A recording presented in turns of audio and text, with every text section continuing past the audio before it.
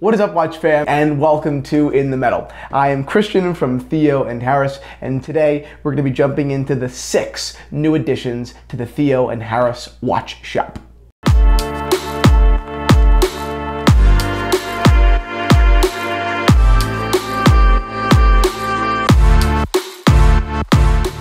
So to kick off today's episode and this week's new additions to the watch shop, we've got an amazing vintage Omega, not only with this crazy beautiful, immaculate, slate dial, but with its original Omega bracelet, which really does remind me a hell of a lot of a Rolex Oyster bracelet. It's complete with its original clasp, hands, and lume dots all around.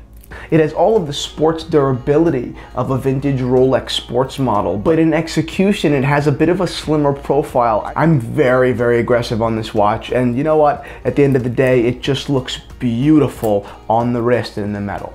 On to the next watch. We actually didn't go vintage, we went with something modern. One of my favorite modern watches in recent years, the Junghans Chronostop telemeter. This is an absolutely beautifully executed modern reinterpretation of a vintage design. While it takes so many design cues from a vintage Universal Geneve, for example, its case pushers in crystal are so true to the Junghans brand.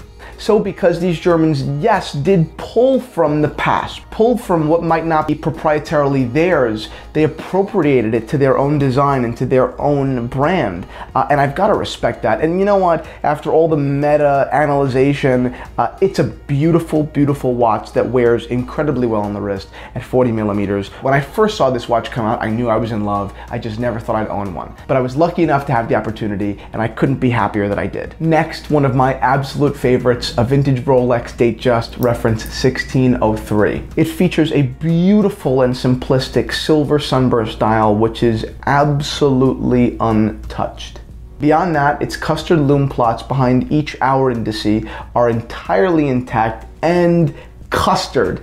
I mean, it may be a little bit gluttonous, but damn does that take this watch to the next level. And if all of that wasn't enough, this is actually a Sigma dial. If you look really closely at the bottom, you see OT Swiss TO, but actually those aren't O's, they are Greek Sigma letters. Now, the meaning of the Sigma dial is kind of debated. Some say Rolex used it as a little marketing ploy. Others say it was always and only used to signify the usage of gold on a dial. Now, while that's still in debate, what isn't are their rarity and desirability in the market. If you know vintage Rolex, you know just how important rarity, small details are. So, moving on, let's go over to a Rolex sister company, Tudor. And this is actually one of my favorite vintage Tudor models out there. It's a Date-Day. It features an absolutely immaculate silver sunburst dial, perfect luminova throughout, a very sharp steel case, and to me, this smooth bezel is so special. And that's probably because in the Rolex world, the smooth bezels are so desired and so sought after that when we do find them in Tudor, we know just how lucky we are and we don't take it for granted. But ultimately, what this watch represents is value in the vintage Rolex family market. It's a Day-Date in steel in absolutely wonderful condition. It wears on the wrist like a dream, and I just don't think we can ask for much more than that. Next, we've got another Rolex, an oddball reference, a 1501. It's called a Date model. It features 2 absolutely remarkable variables here. 1, a funky take on an engine turn bezel, and 2, this extremely rare slate sunburst dial. As someone who literally hunts vintage Rolex for a living, I realize how special this watch is and what an opportunity it presents. And finally, we have a beautiful vintage Angelus with a speckled patina throughout. It's powered by the caliber 251 and secured with its original screw-down caseback. But really, what is so incredibly special about this watch, at least in my opinion, are those 3 blue leaf hands. The way they play with and complement this kind of speckled custardy dial absolutely blows me away. And I suppose the fact that it was produced by one of the most well-respected vintage Swiss manufacturers of all time doesn't hurt.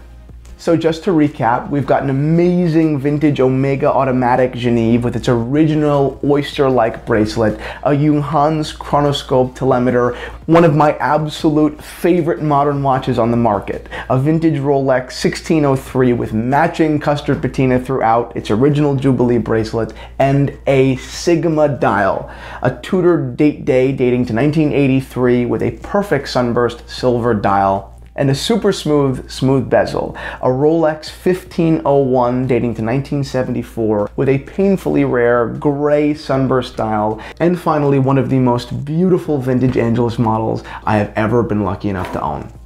So that's it, guys. Thank you so much for watching this week's episode of In the Metal. Now run, don't walk, to the Theo and Harris Watch Shop.